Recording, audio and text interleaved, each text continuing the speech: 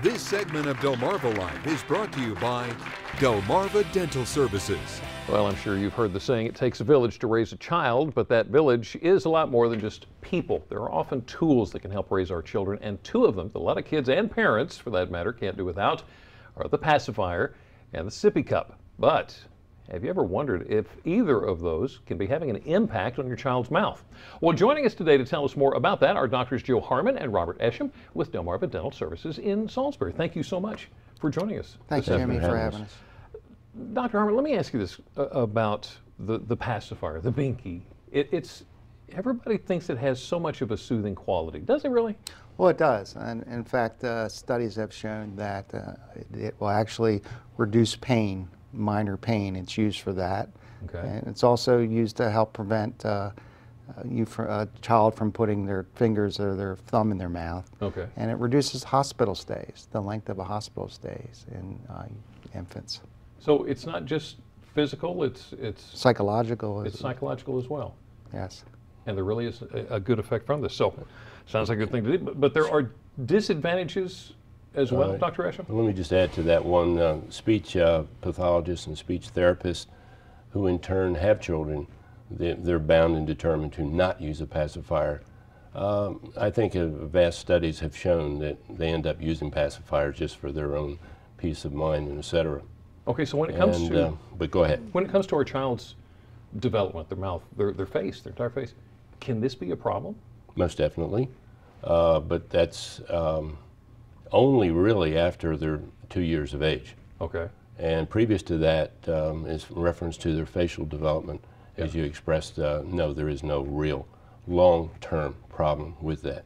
Okay, so you've brought different pacifiers here, and they look different to me. Why the different shapes? This particular one is basically used in hospitals for preemies, and it has been studied over and over, but basically what it amounts to is that the child or infant will leave the hospital earlier using a pacifier than not.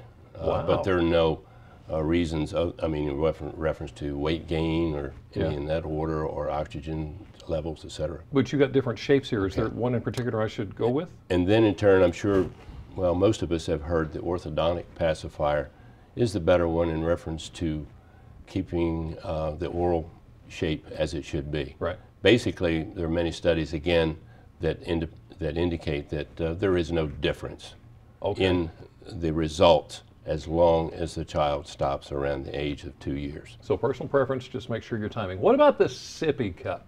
Okay. The Sippy cup is basically the only value that it has is, of course, is saving your carpets and your furniture and et cetera in reference to the spills. Okay. But from the standpoint, it is a transition piece or a training piece for the infant to go from the breastfeeding or bottle feeding to the straw cup. That's what this one here. Okay. And basically it's just like a pacifier, the Sippy cup. It makes the tongue go down or below. Okay. And so from that standpoint, inherently when the child swallows, the tongue is going forced out. And you do not want that as a long-term process. That creates a habit called tongue thrusting. That in turn basically makes the face skinnier. Okay. So cross bites, overjet, those types of terms. So the pacifier not past the age of 2. What about the Sippy cup? The Sippy cup should be used only for a month.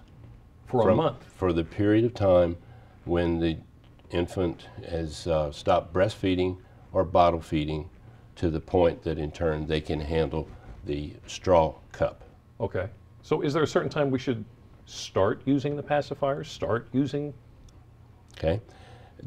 Should start using the pacifier basically after a month of breastfeeding or bottle feeding. Okay.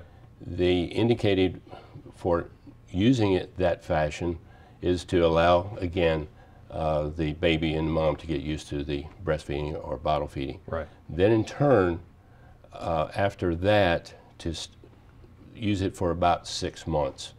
and then in turn start weeding the individual away, or weaning, I guess, or what is the right word? And weeding them off of that Weeding them off, yeah. and moving on. Yeah. Dr. Harmon, Dr. Esham, thank you so much for coming in this afternoon. You're welcome. Some great Thank you. information. Thank you. We're glad we came to you for that. Now, if you'd like to read more about Delmarva Dental Services, all you have to do is go to WBOC.com, click on our picture at the top of the page.